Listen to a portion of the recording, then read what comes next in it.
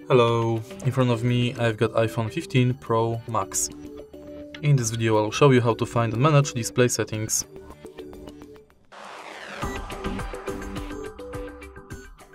In the beginning, let's go to settings and now enter display and brightness.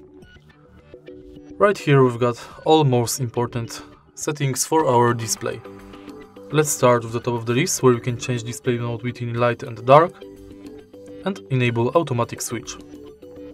Then we can change text size, enable bold text, change brightness level of the screen and enable True Tone. Next we can enable night shift, schedule it and change its intensity. Then we can enable auto lock between 30 seconds, 5 minutes or never. Next, we can enable or disable rise to wake, AOD, and change display zoom between larger and default. And that's basically it. If you find this video helpful, please leave like, comment and subscribe.